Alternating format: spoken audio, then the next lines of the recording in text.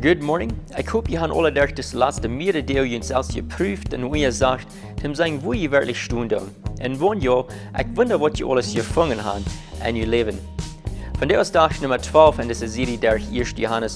Nu gisteren hebben we geredet over het thema dat, wanneer we zijn wie God kunnen doen, dan zullen we ook naar hem horchen en ook de dingen doen wat hij zegt dat. Wanneer we zijn dat we te God gehören en ook niet den in je boten houden, dan doen we leeg. Dat is wat Johannes zegt. Nu vandaag gaan we weer in het thema van God in je boten houden. En we wollen weer uitvinden wat Johannes met zeggen wil. So we hebben nu lezen vandaag in Kapitel 2, Vers 5 en 6.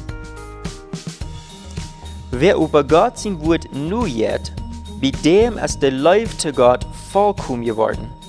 Wer du bekannt an Christus zu sein, soll auch so leben, aus Christus gelebt habt.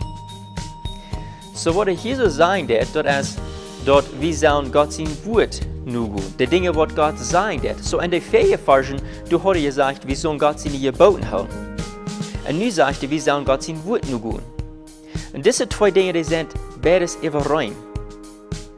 Und er sagt, die Person, die das tut, bei dem ist der Life von Gott vollkommen geworden. Und gerade über das Thema, wo wir morgen und über die nächsten paar Tage auch von reden, wo der Life in uns vollkommen geworden ist und was dort bedient hat für uns Leben. Aber so hier sagt er, wir sollen Gott sein Wort nu gehen. Und das ist wichtig für uns zu überdenken, wegen ich glaube, gewöhnlich, wenn wir dort Wort geboten hier tun, in der Bibel, und besonders vielleicht in 1. Johannes, das erste Ding, was in uns Kopf kommt, das ist bloß die 10 Geboten.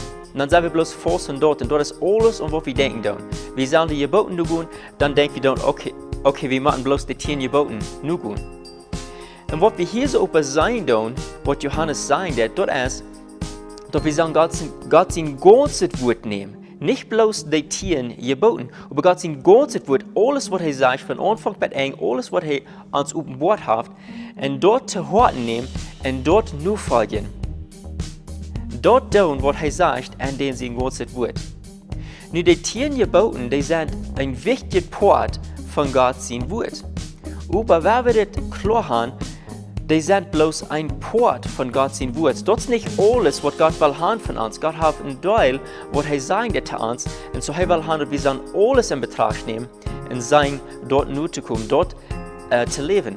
Und wenn wir das wollen, nur kommen sozusagen, das meint, dass wir alle Gesetze, alle Geboten, was wir im Alten Testament auch finden, dass wir dort nehmen und sagen, wo dort nicht Jesus wiesen, dass wir dort anfangen zu verstehen, was dort mit Jesus zu tun hat und wo Jesus dort alle erfüllt hat und wo Jesus und die Aposteln dann auch nie zu uns sein tun, wo wir nie sollen leben. Wer sind wir nie wegen Christus dort alle hat betont, wegen Christus dort alle hat erfüllt, wegen dort ist alles ein Port von Gott seine Geboten halten. Wegen hat uns gewisse Dinge offenbart der Christus und die Aposteln, was für uns von der Tag jährlich sind. So das sind die Dinge, die wir machen nu kommen.